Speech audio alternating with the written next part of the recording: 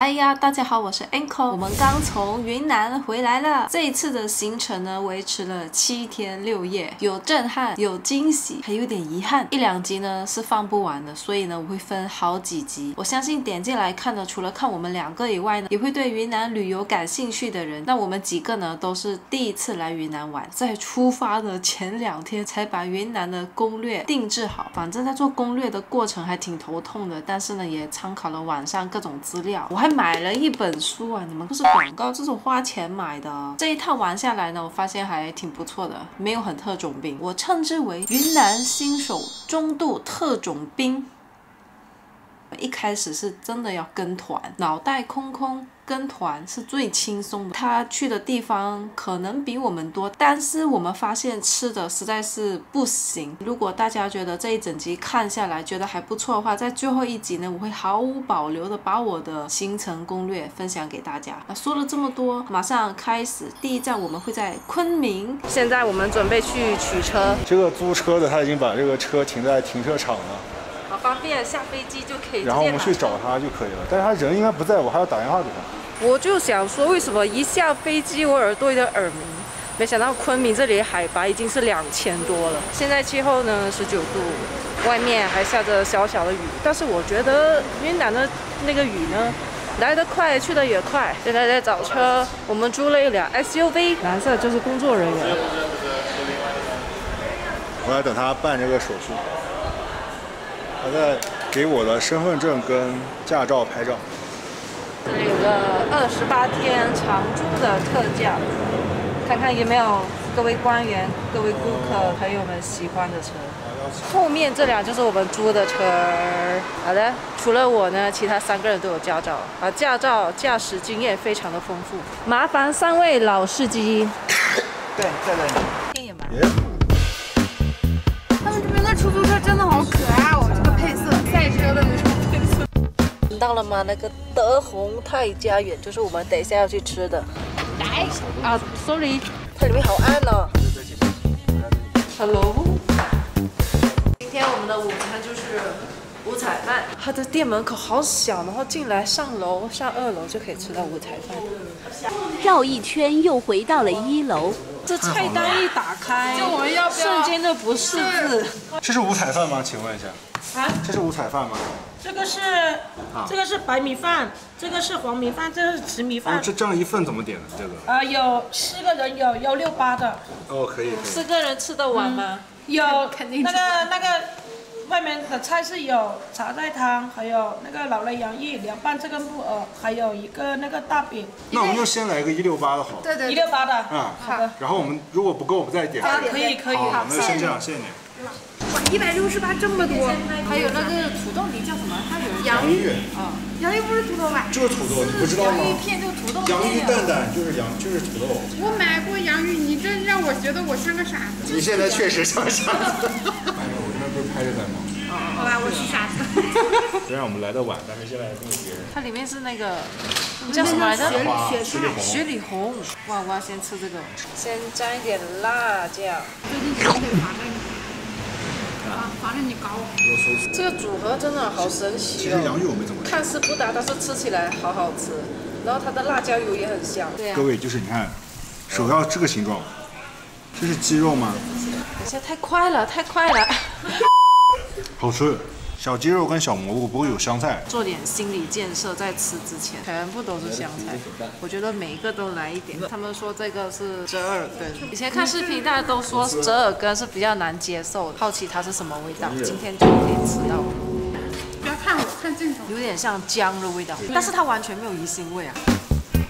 很清爽的事情。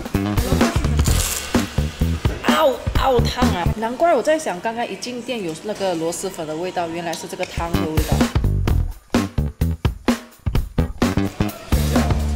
确实有玫瑰的味道。我们今天这一桌虽然叫不出名字，但是都很好吃。吃完头发都变这样，今天最喜欢的就是这个土豆了。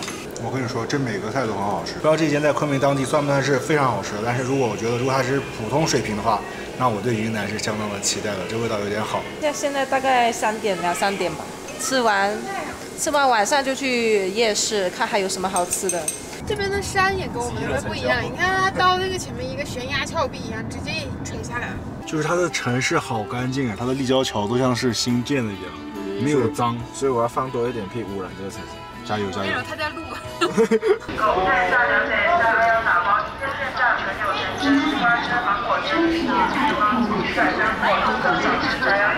云南特产，1分钟时间。云南特产30秒。就是一路有人一直给你啊。我只是伸着手。操控2个喇叭。好热啊！准备坐后面的4人自行车。你看我坐前面肯定不合适，我都进不去。你不行啊你！哎，我也行。我操！哎，这有点不太雅观。这个是多少钱来着？80块1小时。不对，你们不要。这个状况就像什么呢？又是3位老司机带我上路了。刹车不灵，你们不要骑这么快，我操！喂，你把我开到马路中间干嘛？那个路走呀。哇，你别说。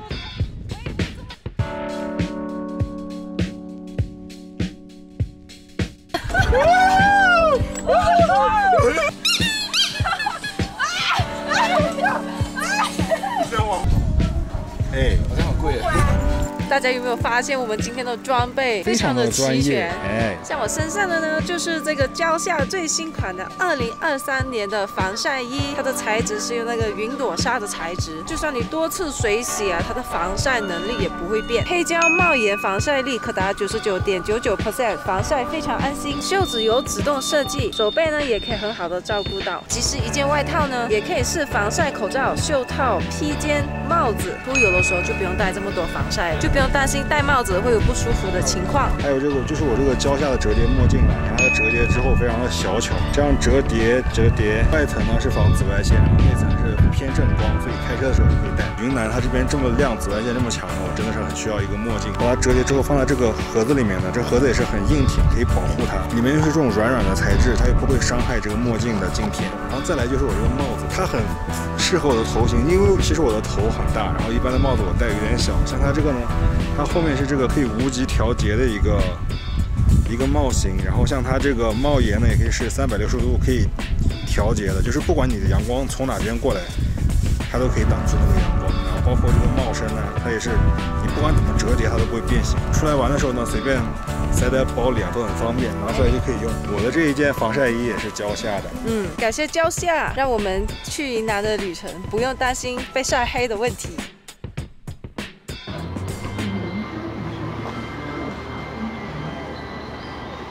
好，我们逛完那个叫什么来着？那个海叫什么？滇池。逛完滇池之后呢，来到了云南昆明的双桥夜市。来昆明怎么可以错过夜市呢？是不是？非常想吃烤乳扇。我也想吃烤乳扇。都没有吃过。这人超多，我跟你讲，大家看。过马路哦。刚刚这一路来呢，全部都是卖衣服啊、卖鞋的。对。然后问一个摊主，他说要往里面走点，这里面是比较传统的小吃。你要买个多少钱？8块钱一个。好。我来。你要什么味道的？玫瑰。哇，你别说，这个烤出来看起来很有食欲啊，看着。这要趁热吃啊，冷了就硬了。这趁热吃，冷了就没那么好吃了哈。好，谢谢你。这个任意球最高可重50万。好吃啊。很适合甜点，饭后甜点。它这个做法有点像那个 mozzarella cheese， 也是拿牛奶加醋那样，拉拉揉揉那样做。终于知道看他为什么要涂那个玫瑰酱，因为吃原味的话真的很酸，有一点点酸，可能会接受不了。吃起来没什么味道。它涂了酱之后，整个味道就变得很柔和。好吃是好吃，就是有点费啊。我觉得太腻了。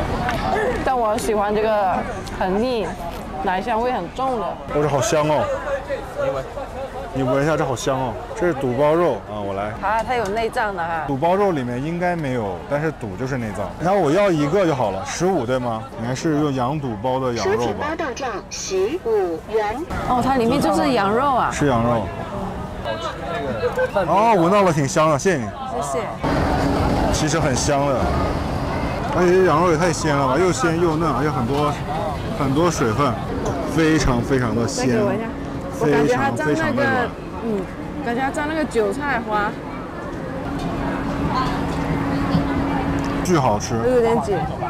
左边也就这个羊肉，一点骚味都没有，很嫩。那我来一个越南卷粉，一份。哦，可以一样来一点。像我们可以少加点。那一份的话就4个口味混一起吗？好，对的。多少钱？15。有多辣？有中辣、微辣也有。就一点点辣就好。微辣。微辣吗？或者这样直接帮我淋上去。这样吃吗？对。刚刚人太多了，然后我们逛完一圈的时候，发现已经快要9点了，实在没办法，因为明天还要赶去那个大理。它应该是有放香菜，可是不重，我觉得我会慢慢的接受吧，挺酸的。哇，酸咸辣。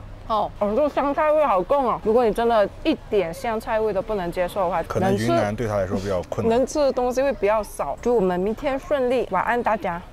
就这样，我们在昆明停留1个晚上。本来我们只是想要当成一个中转站的，到了昆明马上就去下一站，也就是大理。可是呢，从昆明开车到大理呢要4个小时。想说我们就不要这么累，在昆明逛吃也是很不错的。其实它还有其他的景点，比如说那个石林，我们没去，就是不感兴趣了。还有鲜花市场，云南盛产鲜花呀。主要是我对菜市场会比较感兴趣一点，所以就去了菜市场，发现他们的物价真的非常的便宜。真的是让我大开眼界，没有见过世面。我们一路上一直在喔，那本地人都回头看，这2个是哪来的乡巴佬啊？圣诞节，这是什么呀？金耳。金耳。哇。这不会是见手青吧？不会。这是那种中毒的不可能在菜场买的，对。来到菜市场，千万不要学我太快下手，你们一定要沉得住气。比如说我买这个蓝莓，刚前脚入门，看到有个水果摊，它蓝莓摆了很多嘛，我就下手，结果买贵了。我看看了，够了。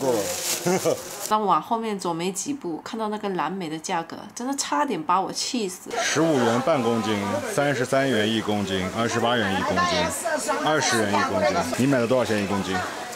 我已经不想去算了。你买了多少钱1公斤？60。不要看它蓝莓这么小，它真的很甜。